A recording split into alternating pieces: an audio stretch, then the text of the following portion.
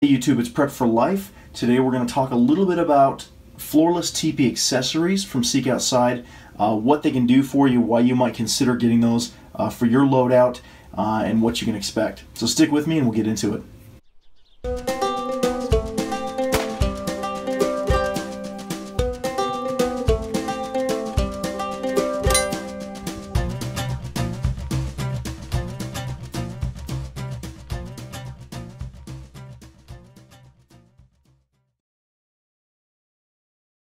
The more camping I do, the more I'm finding what works for me and my family, what doesn't, things like that. And I think a really good piece of kit to add to these teepees is the liner.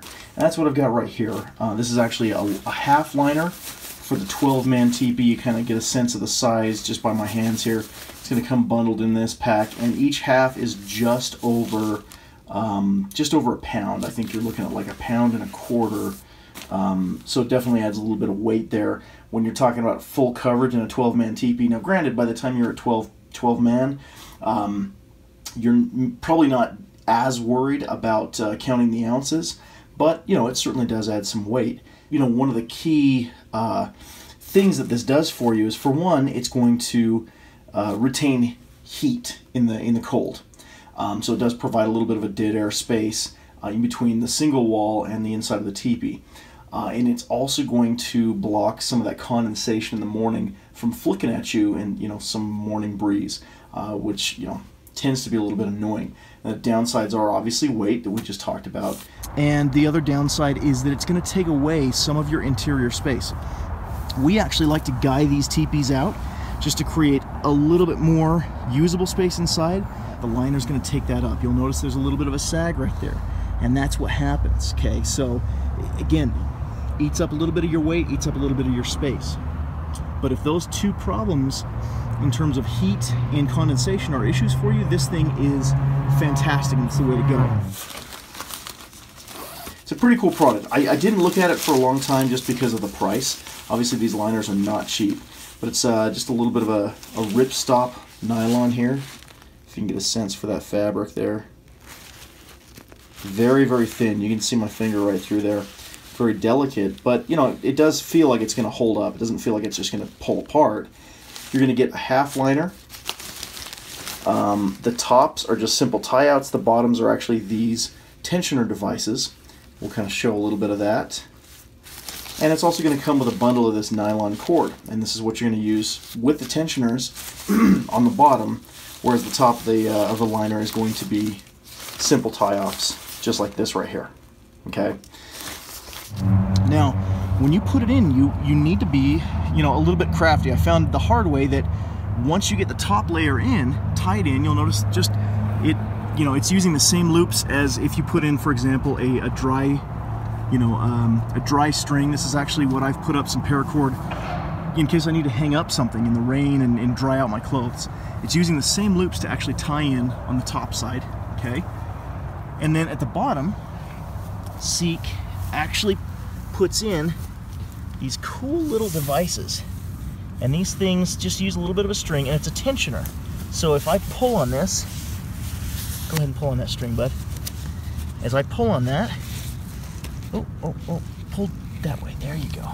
It actually tensions up, and it lets you customize how taut this actually is. So you'll notice now that we've tensioned it, it took a little bit of the slack out. The only problem is, once you get a teepee set up, it is tough to get down there. So if you're setting up these tensioners after the teepee's set up, that becomes a little bit of a problem. What I like to do is go through and basically set up the liner in a permanent fashion. You can actually put the teepee away into its stuff sack while the liner's in there. There's definitely room for that. So I kind of keep it in as a permanent fixture. And for that, what I'll do is I'll sit and basically tie this in beforehand. As long as you keep things straight and in order, you're not going to have a problem lining everything up. This is actually what you're seeing here. I tied in beforehand before actually pitching the teepee, and it worked out great for me. So that's the liner. Again, I think it definitely has its uses. Even for the price, I think it is worth it to save up and actually purchase one of these. All right, so we're going to talk a little bit about the stove. So the stove by itself is actually pretty cool, but today I'm going to discuss a little bit about the accessory platform. Not only does it allow you to set stuff beside the stove, warm things up, like my gloves for example, when they're wet I can set them there, it'll dry those out, but it also doubles as a snow platform. So if you are actually camping in deeper snow, where the stove can sink down, the platform actually distributes the weight over the snow and it makes sure that it doesn't melt down in. So it's actually pretty handy. I'll post a link to one of my other videos where we used one. But as I open up, we're going to go ahead and put the stove together like normal. Okay.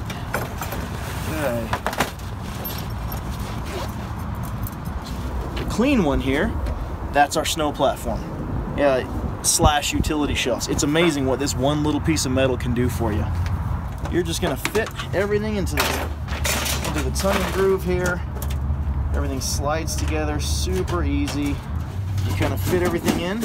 I'm gonna go ahead and lean this on its side, pass this stuff through.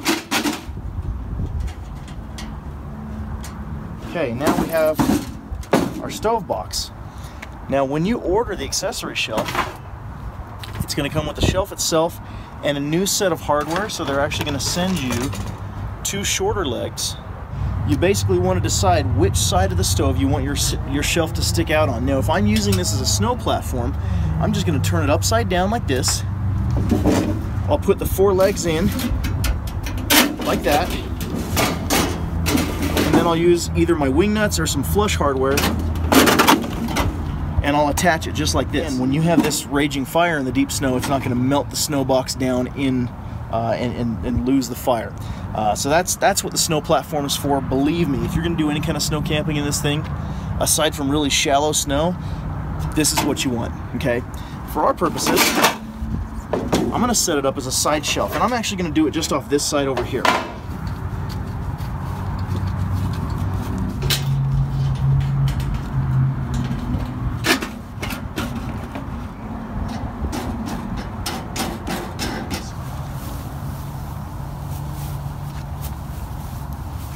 With accessory shelf.